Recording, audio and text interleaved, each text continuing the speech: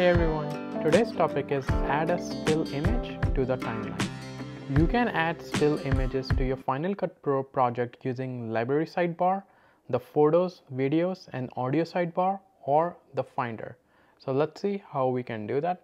So the first way is you can directly import. So for example, I'll just right click, go to import media and then find where you want, from where you have to upload. So I got this image, I can just do import selected and then you guys can see my image appears over here.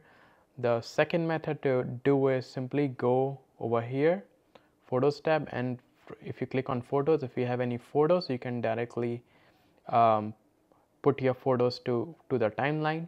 And the third way to do is through finder. So for example, I go over here, I can see I have few images. I can just simply just drag and drop and that's it. You guys can see this photo appears over here and that's pretty much it. If you guys have any questions, please comment below and I'm going to respond to that. Also stay tuned for more videos on Final Cut Pro. Thank you.